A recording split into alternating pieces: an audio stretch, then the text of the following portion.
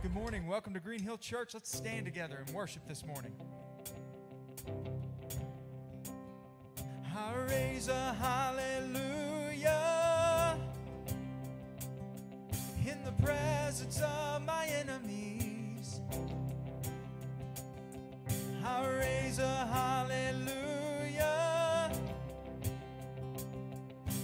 louder than the unbelief. I raise a hallelujah. My weapon is a melody. I raise a hallelujah.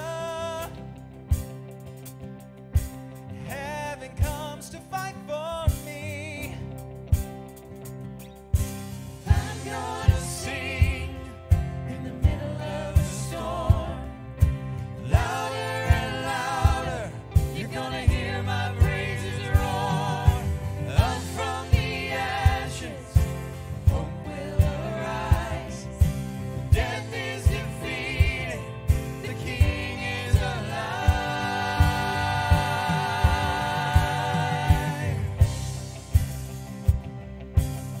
Sing this with me.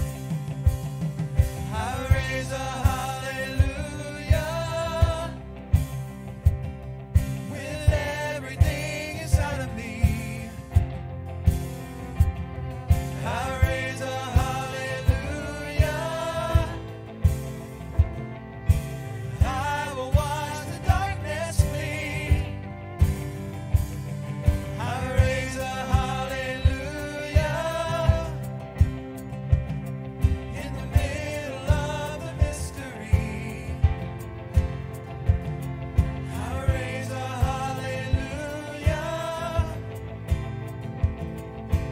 Fear you lost your hold on me. I'm gonna sing with your voice. I'm gonna sing in the middle of the storm. Louder and louder, you're gonna hear my praises roar. Up from the ashes, hope will arise. Death is defeated, the King is alive. Sing a little louder in the presence of my enemies. Sing a little louder, louder than the unbelief. Sing a little louder, my weapon is a melody. Sing a little louder, heaven comes to fight for me. Sing a little louder, I'm gonna sing in the middle of the storm. Louder and louder, you're gonna hear my praises roar. Up from the ashes, hope will arise. Death is defeated, the King is alive. I raise a hallelujah. I raise a hallelujah. I raise a hallelujah.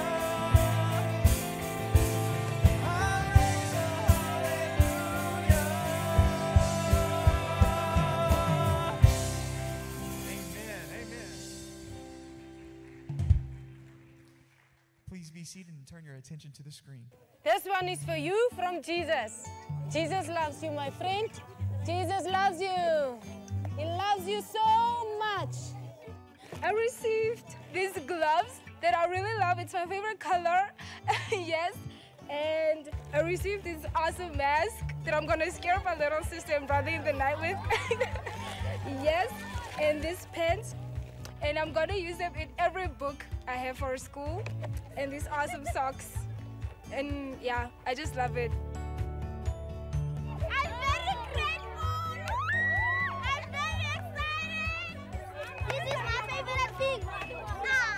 It makes me feel like Jesus loves me. Yes. It's like, it brings this feeling to my heart that there's somebody out there that wants to share God's word, and even though we feel lost, that God is not there, that yes, God exists, and He hears our prayers. Thank you.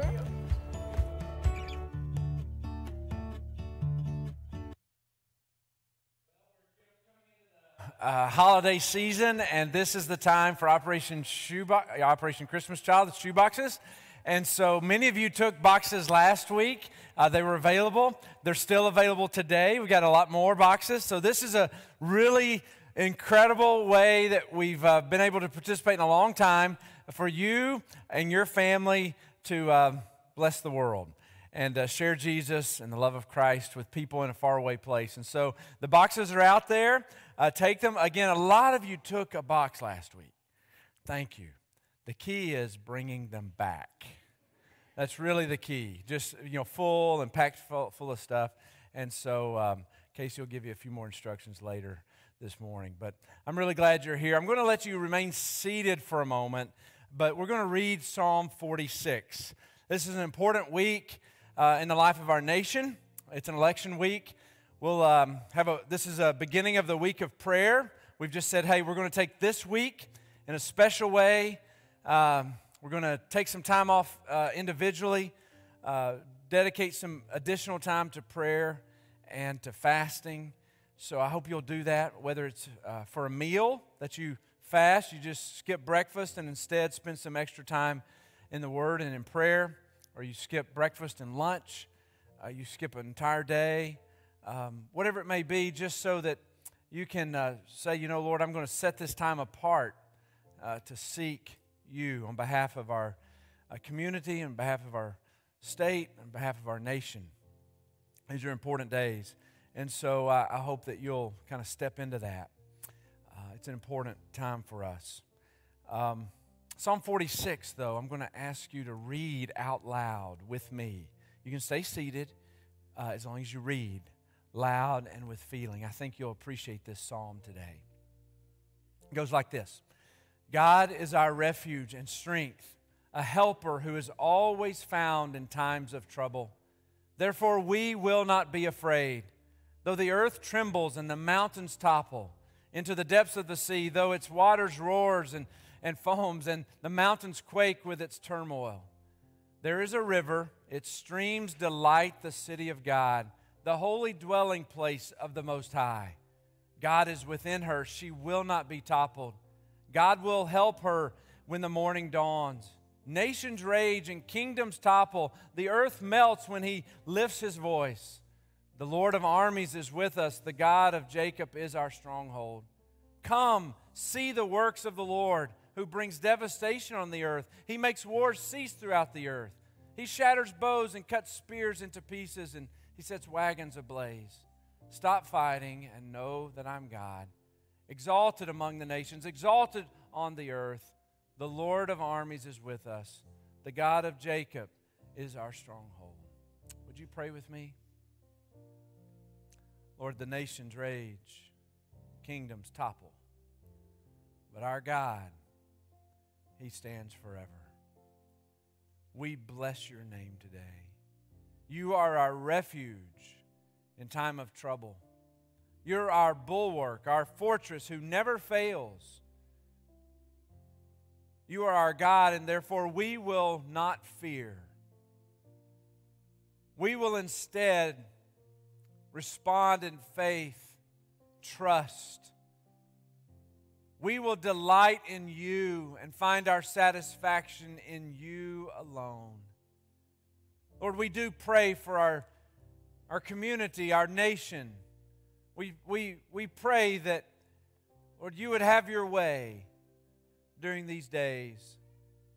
You would accomplish your purposes that you've set out for us, and that the people of God would be a living testimony of salt and light in the world, the redeeming hope that is ours in Jesus alone. Lord, we don't know what's going to happen on Tuesday, but you do, and you're already way ahead of us. You hold us in your hands, and we trust you. May today, as we meet together, whether we're here in person or we're tuning in online, oh God, may today we find our hope in you, renew our trust in you, and may many people move from death to life today in a saving relationship with Jesus Christ. We pray in His name. Amen. Thank you. Well, good morning and welcome to Green Hill Church. We're glad that you've joined us, whether you're in person or online. Thank you for being here and worshiping with us this morning. If you are a first-time visitor, a first-time guest, we ask that you would go to greenhillchurch.com, and there is a blue button that says Connect Card. If you could click on that, fill that information out for us, that would be great. We can know how to serve you better and know how we can pray for you and things like that. So I said this in the first service. You know, it's such an awesome opportunity for us to come together and get to worship the Creator. When's the last time that you actually thought about that? You really sat down and you just leaned into that we get to worship God Almighty, the Creator. He wants to have a relationship with us. It's such an awesome opportunity. And so we're going to continue in worship, and let's all stand together and sing.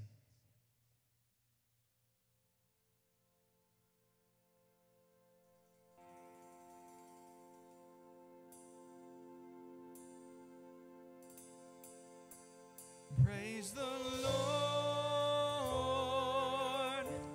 His mercy is more.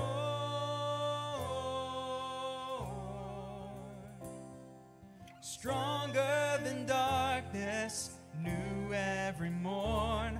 Our sins, they are many, His mercy is more.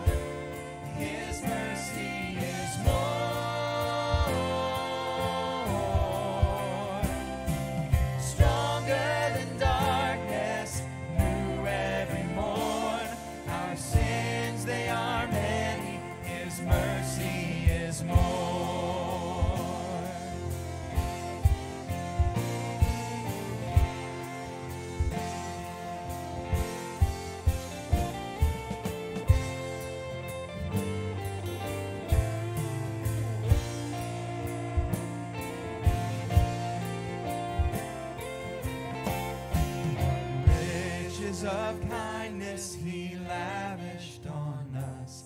His blood was the payment, His life was the cost. We stood 'neath a debt we could never afford. Our sins, they are many, His mercy is more. Sing it out, praise the Lord. Praise the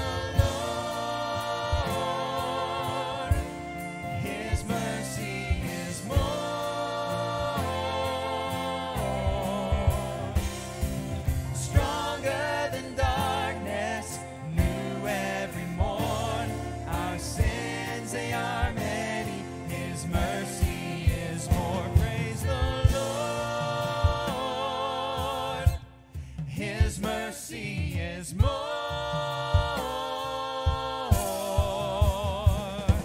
Stronger than darkness, new every morn. Our sins, they are many. His mercy is more. Our sins, they are many. His mercy is more.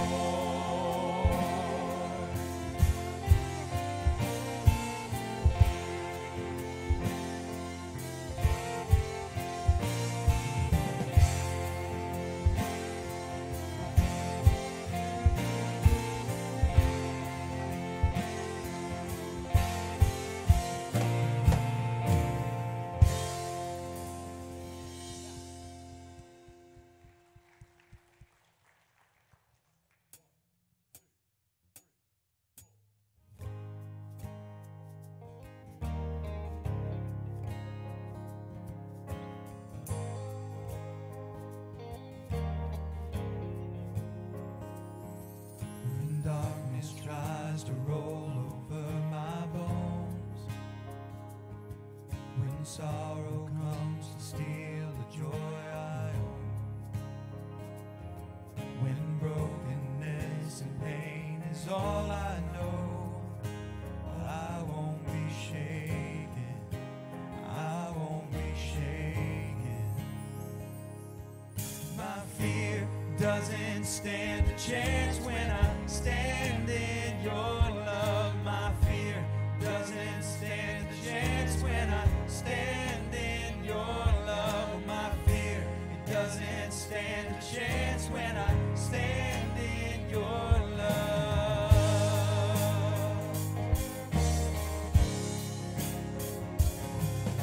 Shame no longer has a place to hide.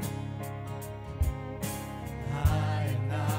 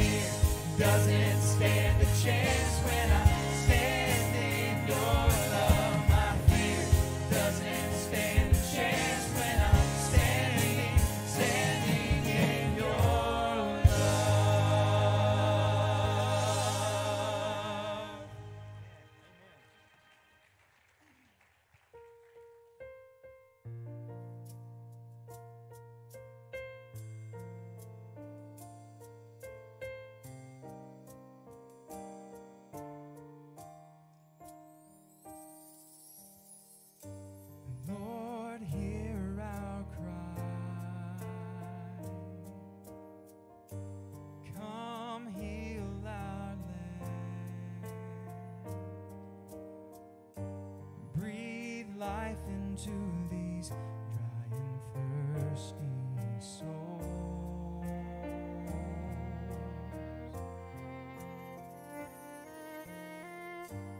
Lord, hear our prayer. Forgive our sin. And as we call on your name, would you make this a place for your glory to dwell? Open the blind eyes, unlock the deaf ears. Come to your people as we draw near. Hear us from heaven, touch our generation. We are your people, crying out in desperation. Lord, hear our cry. Come heal our land. Breathe life into these dry and thirsty souls.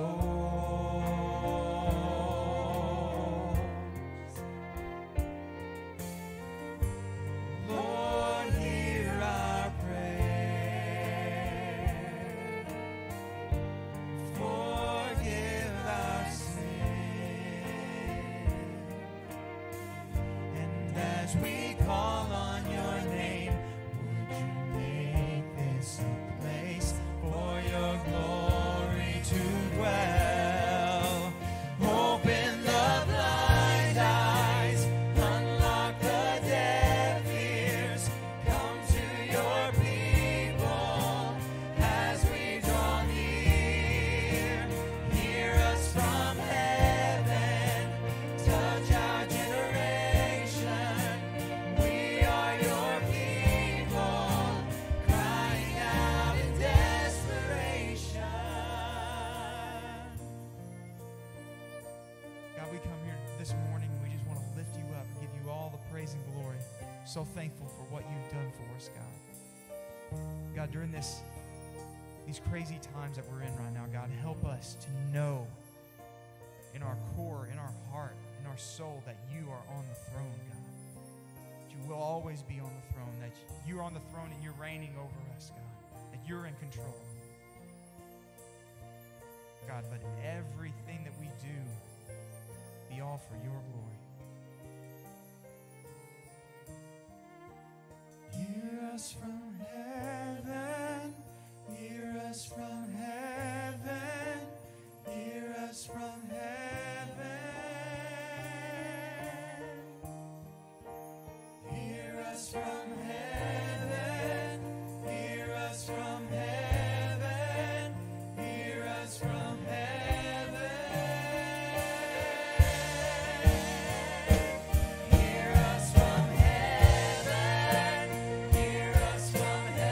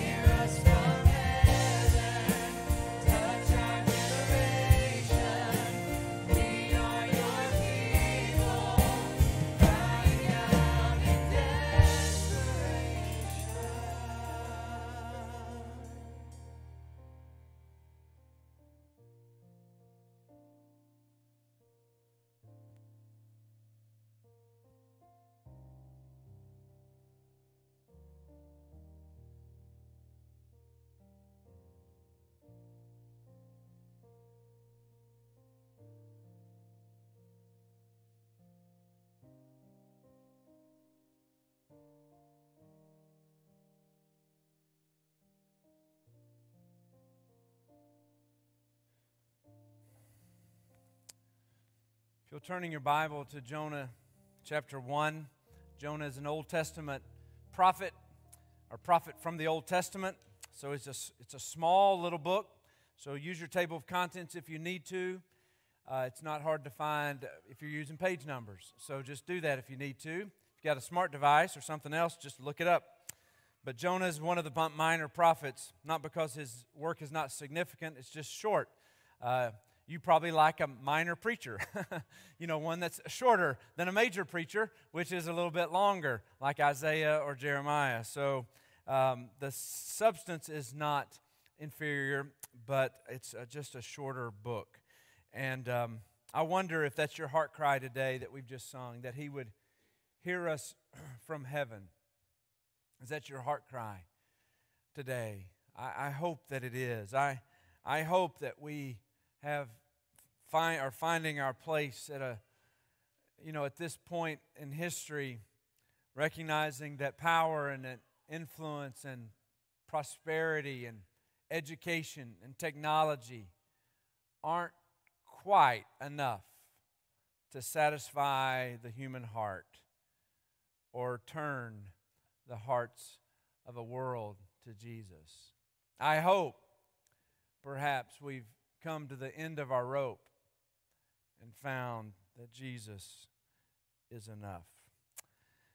So I'm beginning this series from Jonah this morning. It's we'll be here 7 weeks, Lord willing, and leading up to December 13th, I think we are scheduled to finish this series, but we're calling it 7 Moments That Save the World. And we believe that there's a crisis of belief that when God speaks to us, there's a decision that we have to make. When God moves in our hearts, there's a decision that we have to make. And here's the way Jesus said it. You may remember in the Sermon on the Mount, He's talking about the wise builder who built on the rock and the foolish who built on the sand. In that context, He says this: "Why do you call me Lord, Lord, but don't do the things that I say to do?" And you might be really quick to answer that question. Well, it's sinfulness, it's rebellious, we're defiant, and all of those things are true. But perhaps if we dig a little bit deeper, we find that there's some disconnect that's really important.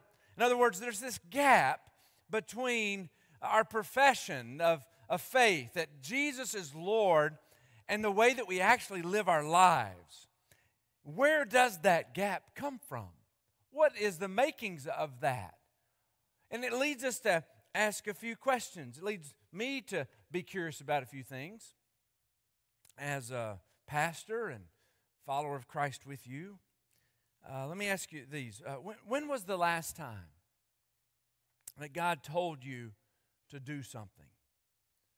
I'm not asking when the last time you heard Him in an audible voice. I don't suspect many of us will have that experience, but some of you may. But I'm speaking, when do you know that He's impressed upon you, that He has spoken to you, that He has led you? When was the last time God spoke to you, told you to do something? What did He tell you to do? What was it that He was doing in you or through you? How did you respond? What was required of you? How did it affect the other relationships in your life and how other people viewed you or didn't view you? What assumptions or previously held beliefs did it challenge? Today we meet Jonah. Jonah was a prophet of Israel during the reign of Jeroboam II, 786 to 486, somewhere in there, and it was an important time in a divided kingdom. Here's a little bit of history. We don't know a lot about Jonah outside of the book of Jonah, so I'm going to take a little time this morning to help provide us some context that I hope will help us. Here's 2 Kings chapter 14. In the 15th year of Judah's king Amaziah, son of Joash, Jeroboam, son of Jehoash, became king of Israel in Samaria, and he reigned 41 years. So the kingdom of Israel, or the people of God, were divided into 2 kingdoms. Israel to the north with Samaria as its capital, Judah to the south with Jerusalem as its capital. Odd thing that God's people would be divided, but they were. And so Jonah was a prophet to the northern kingdom, Israel. Jeroboam II was the king here. And he did what was evil in the Lord's sight, the text tells us. He did not turn away from all the sins Jeroboam, son of Nebat, had caused Israel to commit. He restored Israel's border from Lebo Hamath as far as the Sea of Arabah, according to the word of the Lord, the God of Israel, who had spoken through his servant, the prophet Jonah, son of Amittai, from Gath-Hepher. For the Lord saw that the affliction of Israel was very bitter for both slaves and free people. There was no one to help Israel. The Lord had not said he would blot out the name of Israel under heaven, so he delivered them by the hand of Jeroboam, son of Jehoash. So Israel is governed by an evil, wicked king. Yet Jonah had favor with him, helped him secure the border to protect his people, had given him some advice or a word from God, and Jeroboam actually followed that advice. It was an important moment in the life of Israel. It protected them. And so Jonah was not only a favored prophet or one that was looked upon with favor from Jeroboam II, but he was also a patriot. He loved his people. That was a good thing. He cared about his people, wanted to protect his people, just like you or I would. We lock our doors at night usually. We locked our doors in the car, the parking lot out here before we came in. There's nothing wrong with wanting to secure your stuff or to keep your people safe, and Jonah was in that category. And it was also true that although Jeroboam was not a good king, he was an evil king, God had made a promise to preserve his people. And so he used Jonah and others to show grace and kindness to Jeroboam and to his people. Jonah had the ear of the king. He was a patriot who loved his people, which makes the first words of this story that may be familiar to some of us so difficult. One would think that when God speaks to us, we would respond with enthusiasm. Like if God spoke to you, we would think that this would be a good moment for us. Like if you received a phone call right now from some famous or very influential person, you knew it was them on the other line when you saw their name comes up or their phone number comes up, and you know it's a famous or powerful, influential person, you would, I hate to admit it, but you would leave the room and take the call. You would take the call, and if he does call or she does call, please leave the room to take the call, just to FYI there. But leave the room, take the call, go out to the parking lot, discuss whatever matters on his or her mind, and you would more than likely do exactly everything you could to do exactly what was being asked of you. But that wasn't Jonah's response to God. And it's often not our response to him either. Now, we may have heard of Jonah. You may have heard of Jonah because of part of the story that includes him being swallowed but not digested by a large fish. It was a miraculous kind of thing, and you may have a little bit of tension with that. Could that really happen?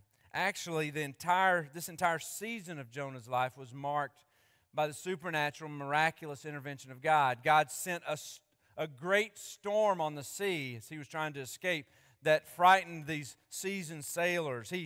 They cast lots to see who was responsible, and the lot divinely appointed fell to Jonah. God did send a fish to swallow Jonah and kept him for 3 days until he spit him up on dry land. He gave the wicked city of Nineveh a heart of repentance. He grew a plant to provide shade for Jonah, and then he sent a worm to destroy the plant overnight. And then the Bible tells us that God sent a scorching east wind to bring misery upon Jonah. So, if you happen to object to Jonah's story because of the miraculous supernatural intervention of God, then you're going to have a really hard time with Jesus. The very foundations of our faith are rooted in the miraculous, supernatural intervention of God. You can go all the way back to the beginning, Genesis chapter 1. In the beginning, God created the heavens and the earth. The first miracle, miracle number 1, tells us that God is in the heavens and He does whatever He pleases, Psalm 115:3. Here's the way Paul the apostle described his amazement in who God is and what He's done. He says, "Oh, the depths of the riches and the wisdom and the knowledge of God. How unsearchable His judgments and untraceable His ways. For who has known the mind of the Lord? Who has been His counselor? And who has ever given to God that He should be repaid?" And then listen to verse 36. "For from Him and through Him and to Him are all things. To Him be the glory forever. Amen." The story of God is the story of the miraculous, supernatural intervention of God. Its climax is when Jesus was sent through the Virgin Mary and lived a sinless life and died an innocent death, was crucified for your sins and on your behalf, and was buried, and on the third day was raised to life. That is the good news of the gospel, and it's rooted in the supernatural, miraculous intervention of a holy God. So if you've got some trouble or some objections to Jonah, you'll really have to take that up with Jesus, who Himself said this: "For as Jonah was in the belly of the huge fish 3 days and 3 nights, so the Son of Man will be in the heart of the earth 3 days and 3 nights." Listen, we have no hope in God at all. Our faith is a complete sham apart from the gracious, miraculous, supernatural intervention of a holy God. So back to the story. In a day that God's Word wasn't as common for someone to hear as it is today, that we would have the Bible to hold and read in our hands. In a day when a prophet would be highly esteemed if he did perhaps hear a fresh word from God. In a day where people were desperate to hear from God, things were not good in Israel. They were being pressed in upon by their enemy, Assyria. We'll meet in a moment. But they were also being corrupted from within by evil kings. It was a desperate moment for His people. In a moment like that, you would think that Jonah would be ecstatic when God spoke to him. But he wasn't. So here's the question. It's a pretty lengthy introduction, but what was it that God said that caused so much anxiety in Jonah? It would lead him to run away from God. I mean, what could God have said that would have caused Jonah to go in the exactly opposite direction, willing to go farther away than Nineveh ever would have been? What would have been so provocative? Make Jonah respond that way. Well, let's read it together. Would you stand in honor of God's Word? We're going to read 2 verses, Jonah chapter 1, verses 1 and 2. Here we go. After I read this, I'll share a short prayer, and then you can be seated for a moment. The word of the Lord came to Jonah, son of Amittai. Get up, go to the great city of Nineveh, and preach against it, because their evil has come up before me. There it is. Would you pray with me? Lord God, we thank you for your word and that you do still speak. Lord, we know that there is a gap between your words and our obedience. We know that there is a conflict in our soul. There's a sanctifying work you want to do. There's a saving work you want to do today in the heart of unbelievers. And there's a fresh work you want to do in the heart of believers. So we pray you'd do that your Holy Spirit would have freedom in these moments, that our hearts would be fully yours. We pray in the strong and sweet name of Jesus. Amen. Thank you. You may be seated. Thank you so much. So we don't know exactly where Jonah was when the Lord spoke to him. We suspect he was somewhere around Samaria. He may have had a condo, in the inner city where he was available to the king, or he may have had a little ranchette outside of town where he raised some crops or some animals or whatever it was. We don't really know, but we suspect that his accommodations were a little bit better than the average person's accommodations. He had favor in the king's court. He had access to the king. He had a voice there, and so we just suspect that he was not in an incredibly uncomfortable situation personally. Obviously, the nation was in turmoil, a lot going on there, but we suspect that he had it a little bit better than most people had it. But God spoke to him there. And God could have said a lot of things to him. He could have said, listen, you need to go to your king and you need to, speak truth and love to him, and you need to call him to repent of his evil deeds and so on. He didn't do that. He could have had him preach unity and love to this divided kingdom of Israel and Judah and said, listen, guys, we got to get together. That would have been a fine message, and it's unity and love is important themes in the Gospels. But he didn't call him to that. In other words, he called him to something much more specific. He broke the silence, gave him instructions to get up, literally rise from where you are, and go travel to the city of Nineveh. I want you to be a missionary, what we would know as a missionary, and I want you to preach to the people of Nineveh. Now, Nineveh was not only a pretty big city in size and population, 130,000 folks or so. The greater Nineveh area was probably bigger than that. It was also great in evil. It was the capital of the Assyrian Empire, which was, again, pressing in on Israel. No question about that. And imposed and acted with great cruelty on all of its enemies.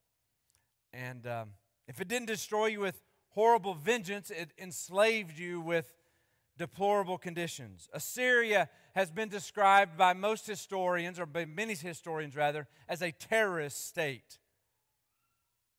At this point in history, Shalmaneser III was the emperor, and he was known for torturing and dismembering his captured enemies. One practice that was not uncommon for him was when he captured an enemy, he would have his both legs cut off and one arm cut off, so that he would be forced to shake hands with his victor in humiliation before he bled out. These are the kind of people that God was calling Jonah to. They were terrorists, a little bit like Al-Qaeda would be viewed as today. He called them to leave his relative safety and security of his own home and put himself in harm's way with an enemy that he really didn't like at all. He was called to leave a people who knew him and highly esteemed him and go to a people who probably saw him as an enemy and wanted to kill him. But the worst of it we see in Jonah's own confession in chapter 4, verse 2. He says to the Lord, after Nineveh had repented, he says, I knew that you were gracious and compassionate, God. He's saying this in, frustration. I knew you would do this. I knew you were gracious and compassionate, God, slow to anger, abounding in faithful love, and one who relents from sending disaster. I knew. That's the reason I ran in the other direction. I knew how you would treat these people who I despise. Jonah did not think about Nineveh the way that God thought about Nineveh. And this is our first clue in the story that the focus of God's work here is not Nineveh at all, but Jonah. So let's consider what's happening when God sends us to the world, much of whom we really don't think a lot of. Number one, God sends us to the world first by first coming to us. And it says that right there in the text. The word of the Lord came to Jonah.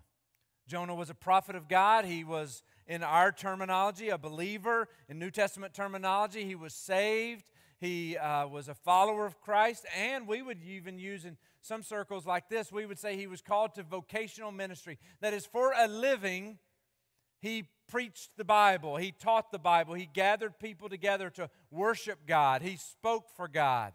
All of that. It's interesting, we'll see next week as we watch him run, and he pays the fare to escape the presence of God with the proceeds that he receives from doing the work of God. Isn't that interesting?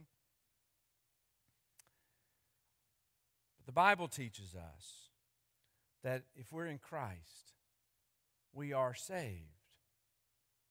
But we're also being saved. And we also will be saved. The idea is not that our salvation is kind of like in a question. Not at all. No, the idea is that our salvation is a certainty. We have our assurance of salvation. If you're in Christ, you're always in Christ. You've been, as Ephesians tells us, sealed until the day, by the Holy Spirit, until the day of redemption. But that also means that God is very active in finishing in you what He began. In other words, when He seals us with the Holy Spirit, He also fills us with the Holy Spirit, whose job is to do a sanctifying work in us.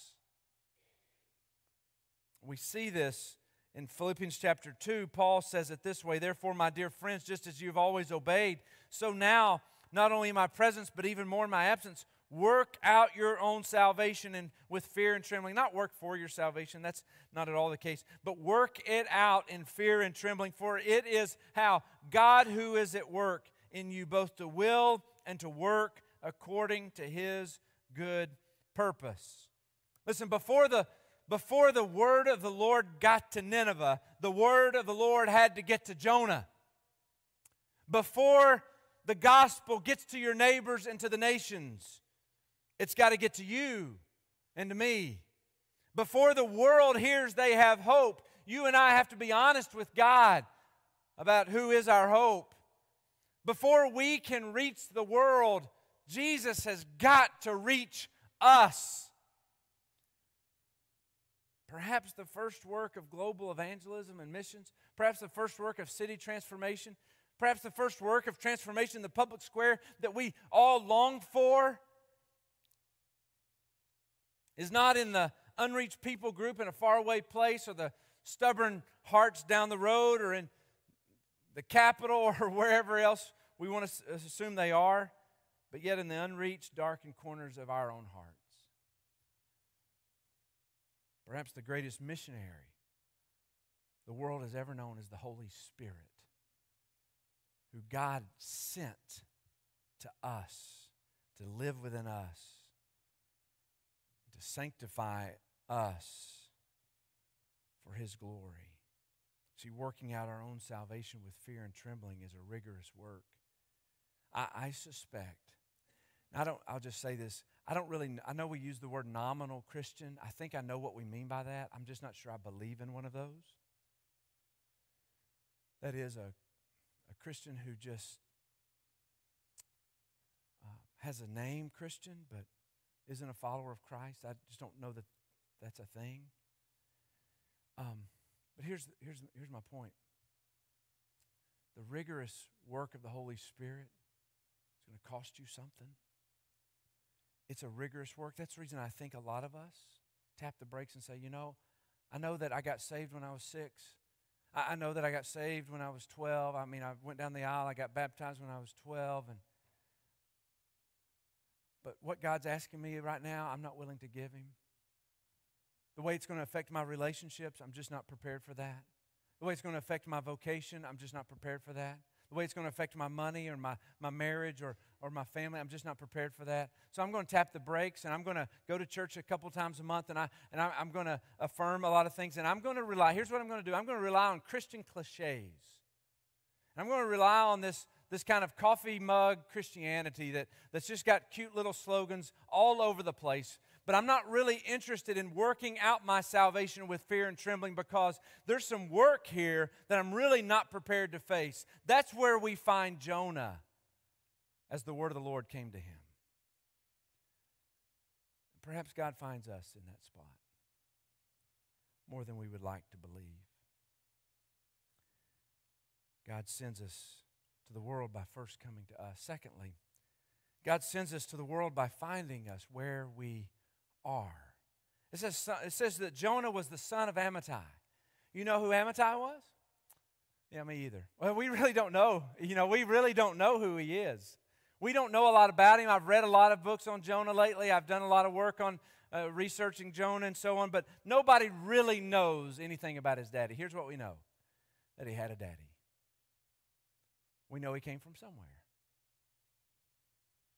We know he came from somewhere. We know that he was shaped by his family experiences and beliefs. We know he grew up in an environment that had impacted the way he lived and the way he thought about people. So when he heard the word Nineveh, that evokes certain emotions and feelings. You know what I'm talking about? You know what I'm talking about. Like if you're from the South and I say the word Yankee, it's like that. If you're from the North and I say the word Southerner, you know what I'm talking about. It's not always a positive thing, but here's what happens. Based on a very limited amount of information, we make large judgments about people. Where they're from, what they look like, what language they speak. We make a lot of assumptions about people based on a very small amount of information. I grew up in Tullahoma, Tennessee, right? So we had opinions about people that, were from Shelbyville. You know what I mean? If you're from here, Shelbyville. They just say they're from Shelbyville. They're from Bedford County. We don't believe those people deserve sunshine. You know what I mean? We don't know what that is. Based on a very limited amount of information, we make vast judgments about people. Jonah was in that category. There's a lot of things wrong about that, but here's what we know, and here's what should give us some hope, all right? God knows all about your background. He knows where you're from, who raised you. He knows your biases. He knows the dark places of bigotry when He comes to us. He knows who your daddy is. He knows every heart-shaping experience of your life. He knows your personality, your preferences. He knows the things that you hope for and dream about. He knows your insecurities, the things that keeps you up at night, the things that intimidate you about other people or about other experiences. He knows the pain those other people have caused you. And what we may use as an excuse to say no, this is the good part, He uses as a basis for saying, go. I got a good work to do through your miserable soul. I got a good work to do. No matter where you've come from, no matter what you think about those people, I've got a work to do in you that is absolutely amazing. Your biases, your preferences, they are no match for the transforming work of the gospel. Jonah hated the Ninevites because many of his people had been hurt by many of their people. They were his enemy. They were the enemy of his people. That's all Jonah really knew when he heard the word Nineveh. He didn't know any Ninevites specifically that we know about. He didn't know their names, where they're coming from, what their dreams are, what they think about their current political situation. He didn't know anything about that. But when he heard the word Ninevites, it provoked him in such a way that he was willing to run away from God. So while he had started out being a faithful patriot, caring about his people, he had become a nationalistic bigot. But God knew that. And in His great mercy, did not leave Jonah captive to his natural biases, his anger, or his fears. The people of Nineveh were more than Jonah's opinion of them. That's good news for all of us. Back in the summer, our family went on a little trip to the Smoky Mountains. We rented a house for a few days, just goofed off. One particular day, some people in our family decided they wanted to walk across a swinging glass bridge hanging suspended between two mountains. Two smarter, more intellectually superior people in the family made a different decision, and we went across the street and we got on a Space Needle, which still scared the living daylights out of me, but it was still shorter than the swinging glass bridge of death. And so when Lane and I got up to the platform, we found this viewfinder, basically binoculars on a pole that you could look through, and you could actually look across the street, across the valley a little bit, and see our precious family members riding a chairlift up the side of the mountain. You know, when they run that thing up the mountain, you have to sit there a while they're loading it, right? You know what I'm talking about, like a ski lift, right? And so we saw them dangling in midair, you know, death-defying acrobatics. And then we were able to look through the binoculars, and we were able to see them when they got over to the platform outside of this bridge, and we got to watch them kind of walk over the bridge and all that kind of stuff. And so we got up there, and I said, "Hey, Lane, come and look at this, look through this." What do you mean? Well, you know, it's not that we didn't know what our family looked like, but we were able to see them as far away as they were through lenses. Like the naked eye couldn't see all that was. So we come over to the viewfinder, and you look through the viewfinder, you can see these people that are far away from you. You can see what they're wearing. You can see that they're talking to one another. You can see a lot about them that you couldn't see without the lenses, without the binoculars, without the magnification. I imagine the Lord was saying to Jonah, "Come over here and look through these binoculars and see these people. I know they're 550 miles from where you are. I know that politically they're just crazy. I know that they want to see the demise of you and your people. I know that they're dangerous in many respects. But I want you to see them the way I see them. Come and see what I see." They're more than Ninevites. That's the beauty of the gospel. Wherever He finds us, Jesus gives us new eyes to see people the way He sees people where they are. And the gospel is powerful to redeem our genetic code and our family background and our deeply held presuppositions, to break through bigotry or biases, and so we can see people the way He sees people. You say, "Daryl, why is that so important? I mean, do we just need to hold hands, sing Kumbaya, and have warm, fuzzy feelings as we watch Hallmark Channel movies? Is that what this is all about, just us feeling good about ourselves and feeling like, I had a friend of mine this week. He said, "You know why all the," he didn't say it exactly. I need to be careful. But he almost said it like this. He said, "I really think a lot of white people just adopt black people because of white guilt." That's what he said. He said, "It's just white guilt." Well, I don't know really anybody's motives. I really don't. I don't know anybody's motives. But the people I know that have adopted kids, whether they're stateside or somewhere else, is out of a gospel motivation. Those are the people. I mean, it's a gospel motivation. Because if you're adopting for warm fuzzies, you've been misinformed. Why is it that God wants us to see people the way He sees people? Here's what He says.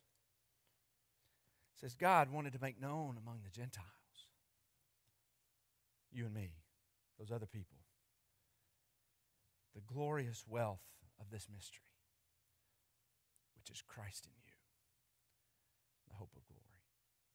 We proclaim Him, warning and teaching everyone with all wisdom, so that we may present everyone mature in Christ.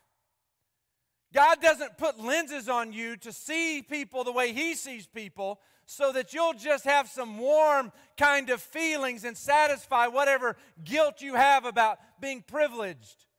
He gives us lenses to see people the way He sees people, because His goal is to make known the glorious wealth that is Christ in you, the hope of glory.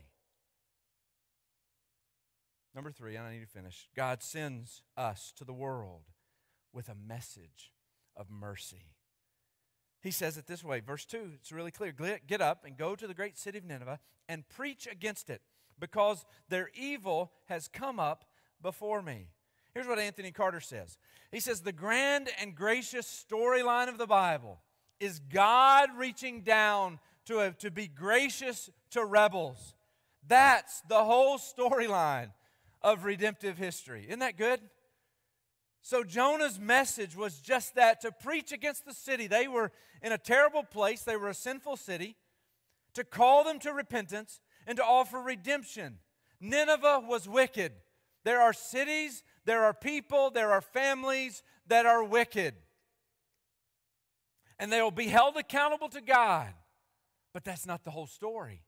Listen to Psalm 67, verse 4. Let the nations rejoice and shout for joy, for you judge the peoples with fairness, and you lead the nations on earth. God hates sin, but He loves sinners. Aren't you glad? Wherever they're from, red, yellow, black, white, they're precious in His sight. Jesus loves the little children of the world. Here's the way Jesus said it, a little different than that rhyme. He says, for God loved the world in this way, that He gave His one and only Son, so that everyone who believes, everyone's a really important word in the Bible, so that everyone who believes in Him will not perish, but have eternal life. So in preaching against the foreign city of Nineveh, Jonah would offer them mercy. He would offer them hope. He would offer them forgiveness. He would offer a future for them. While his buddies, while his king wanted their destruction, Jonah would offer their deliverance. Faithfulness to God would at least appear to be unfaithfulness to Israel. Faithfulness to God would appear to become treasonous. Faithfulness to God would jeopardize his condo next to the king's palace. Faithfulness to God wouldn't look very faithful. Sometimes it's just hard to imagine that God loves our enemies as much as He loves us. Sometimes it's hard to imagine giving our very best to people who will seek our very worst. Sometimes it's hard to imagine giving our lives for people that we've learned to despise and view as an enemy that should be destroyed. It's so hard to imagine, I think, because we're quick to forget that we too were enemies of God. Romans 5 says, for if while we were enemies, we were reconciled to God through the death of His Son, how much more, having been reconciled, will we be saved by His life? You see, the problem is with those other people, and we are those other people. The mercy of God calls us to show the unlovables who are down the hall, across the street, across the aisle, around the world.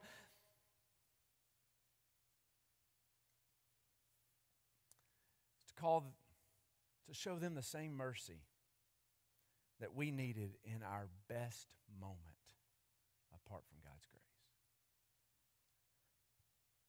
And when God sends us to the unlovables, it's an act of divine mercy, isn't it?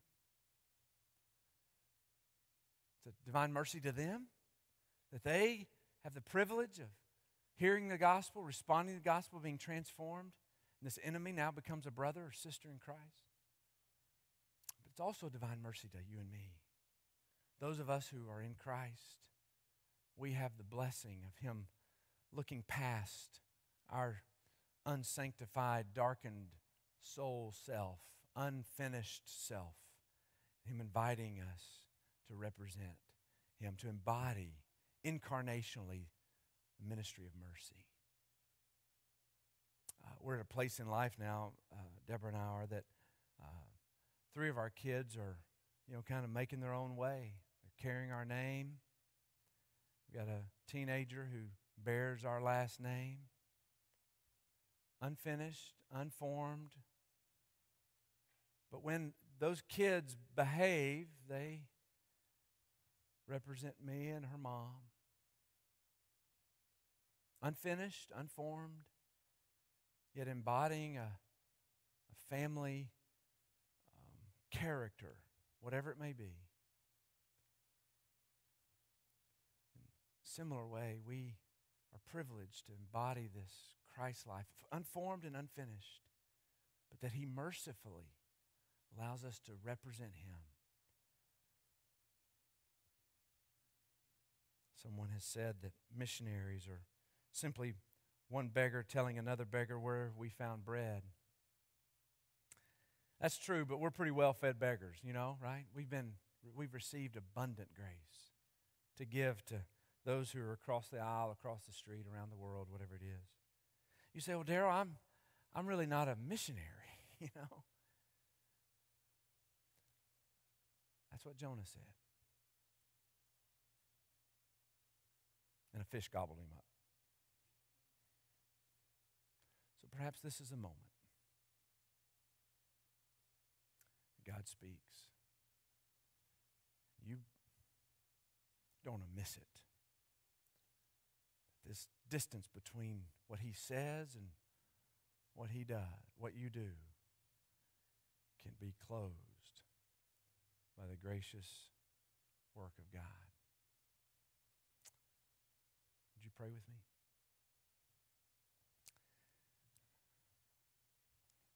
Father, we like Jonah. We like the story. We're so grateful for it. That it is a reminder of your supernatural work in the world. We're enamored by the elements of this story. They fascinate us.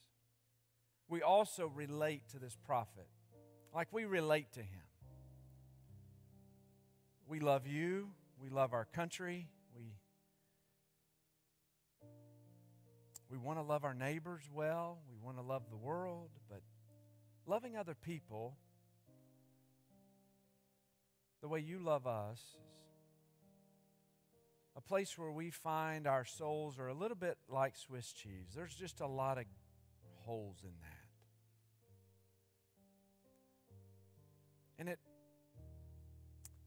is only a work of your grace and goodness and our cooperation with your Holy Spirit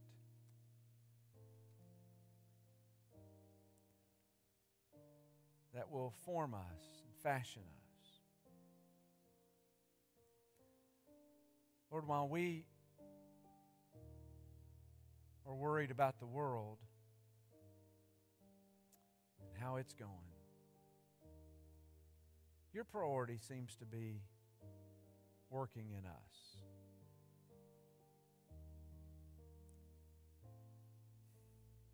We'll find that to be the fruit of that to bear out in this story along the way. But Lord, we just say up front right now that the person in the mirror is the object of your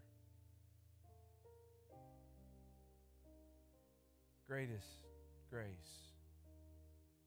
That we need you today. We confess to you that we've heard you say a lot of things that we have justified and rationalized and minimized, ultimately ignored and moved on. And we're still babes in Christ, depending upon cliches and conventional wisdom that we inherited somewhere along the way. born out of pain or insecurity or fear. Lord, I pray that today you would do fresh work in my life, our lives, that the light of the gospel, the glory of God, Christ in you, could be proclaimed so that we may present every man, every woman, every boy and girl complete in Christ. If you're just in a posture of prayer here in the room, online, you may be looking at me or getting another cup of coffee or whatever it is, but if you just take a moment and ask the question, are you in Christ? He says, follow me and I will make you fishers of men. The following and the fishing, they go together. You don't become a follower of Christ without becoming a missionary on His behalf, making much of Jesus. So will you follow Him today? Will you trust Him as the Lord of your life? If that's you, we would love to talk with you after this service. We'd love to connect with you online. We'd love to know how we can come beside you. But don't let this moment pass. Don't ignore what the Lord is speaking to you even today. And some of you are here, many of us are here today, and we would say we're in Christ. We would say that we're followers of Christ. Like Jonah, we're believers. And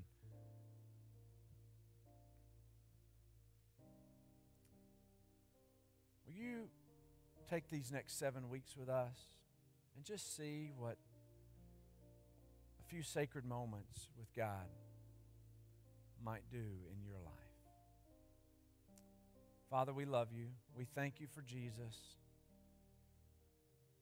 We thank you for the local church, all that you're doing in us as we make much of Jesus. We pray in His name. Amen. Pastor Casey's going to come and share a few closing things with you. Thank you for your attention today. It is a privilege to preach to the people of God, family of faith known as Green Hill Church. So thank you. We are, as I mentioned earlier, in a season of prayer this week. And we will,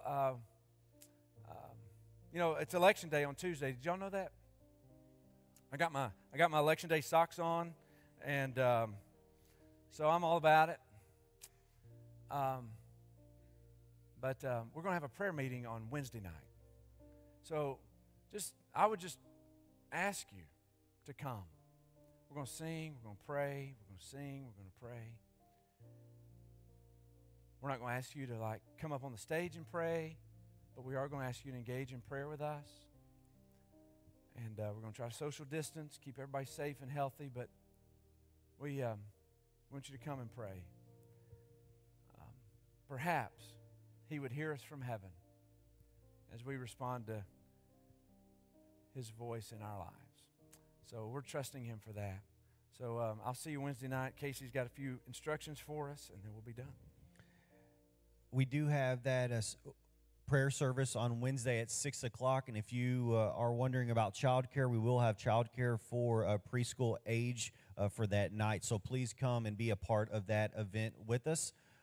If you came prepared to give today, you can give in the boxes in the hallway, or you can go to greenhillchurch.com and you can pray in that way as well.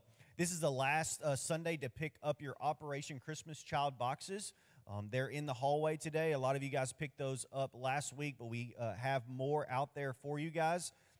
If you are a part of our online audience, you can come by and get those anytime this week to get your box. When you go to your table, you want to make sure that you get one of these labels. On this label, it'll give you an option to do a boy box or a girl box. And it'll also give you some good instructions on the back about things to put in your box and maybe some things not to put in your box as well. They also ask for a donation to help with the shipping costs, and you can put that in your box, or I would encourage you to use this, and you can go online and do your payment online so you can track your box. And if you have little ones at home, I would really encourage you to do this to track your box so you can know where your box goes this year. There's also a cool feature as well if you feel uncomfortable about a box, going and shopping for a box, or maybe you're part of the online audience that's not getting out much, you can also do an online box. And you can go to greenhillchurch.com and do that box, and it'll take you through step by step. And there's a way that you can shop just like you're shopping online and put different things in your box. So it's a really cool option for you this year that you can do an online box. We've done it all for you online. Just go through our website, greenhillchurch.com. You'll see an opportunity for you to do an online box. So make sure you go out there and see Miss Kathy today and get your box in the hallway. Also, we are going to be presenting the budget on November 22nd for the 2021 ministry year, and we'll present that on the 22nd. We'll have a question and answer opportunity for you guys on December the 6th, and that will be down in the fellowship hall right after this service, or you could do it on Zoom as well if you have any questions about the ministry budget. And then we will ask for approval, the congregational approval for that budget on December the 13th. There's also a women's event that's coming up December the 5th.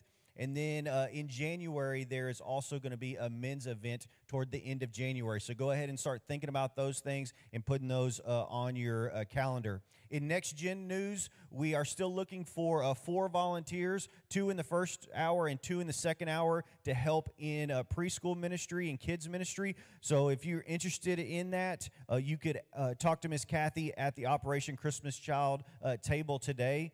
And she could tell you where those exact needs are and what those look like. Also, we'll be having a base camp tonight for student ministry here on campus from 5 to 8 o'clock tonight. So if you have a child that's in that age group, we'd love to have them come and participate with us tonight. Thanks for being here today. You guys are sent.